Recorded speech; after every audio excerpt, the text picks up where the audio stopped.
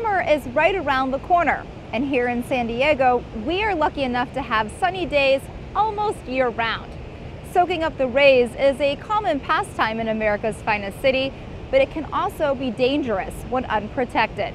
Today, we are putting the spotlight on sunlight and talking to Dr. Greg Daniels at UC San Diego Morris Cancer Center about skin cancer, the symptoms, treatment options, and how to prevent melanoma, which is on the rise in the United States.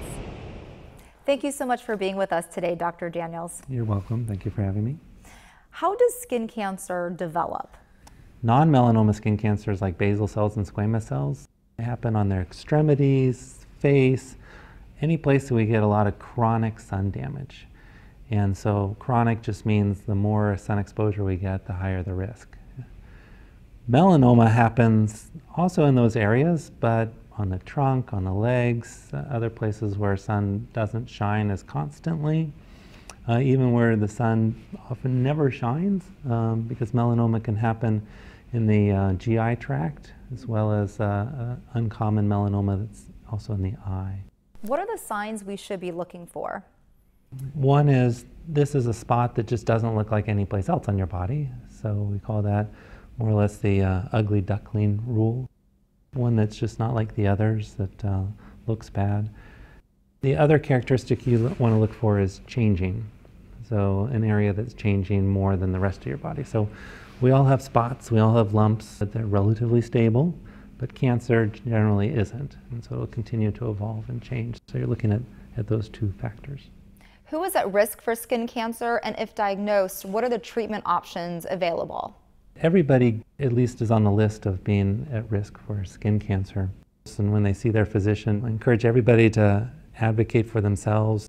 100 years ago, the risk of melanoma was almost negligible, maybe 1 in 1,000, 1 in 5,000 kind of incidence rates. Nowadays, it's 1 in 30, approaching that. So in the last 100 years, there's been this dramatic increase in melanoma skin cancers. There's risks that are intrinsic to us, such as our susceptibility to other health problems. So if you have, say, chronic lymphocytic leukemia, that's an immune suppressed kind of state. Those patients are at increased risk for skin cancers or HIV infections. And it's certainly related to lifestyle, whether it's tanning bed exposures or other ways that we're relating to the sun, but it's not genetic. The best way to treat it is with surgical excision. Early detection means that you have a smaller scar, or sometimes you can treat very early non-melanoma skin cancers with non-surgical techniques such as creams or other kind of ablative techniques. What are the best ways to protect ourselves? If you have fair skin, you're at risk for a lot of UV damage. Maybe you're outdoors all the time, things like that. You want to protect yourself.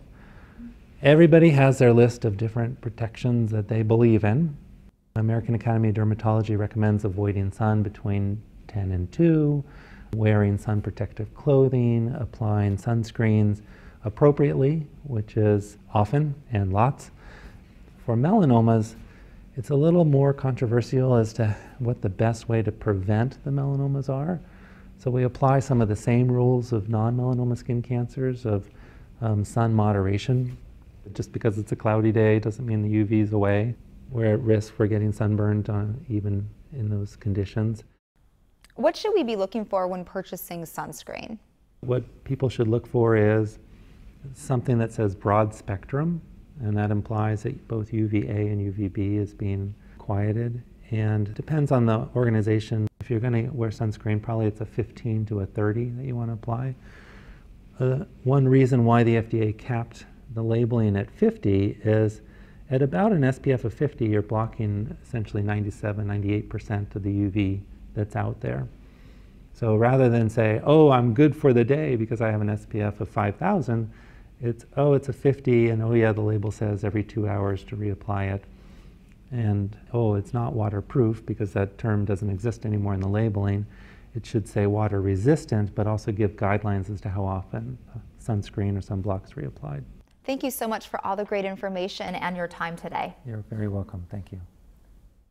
So whether you're hitting the beach, packing your bags for vacation, or simply enjoying Mother Nature in your own backyard this summer, remember to protect yourself from the sun.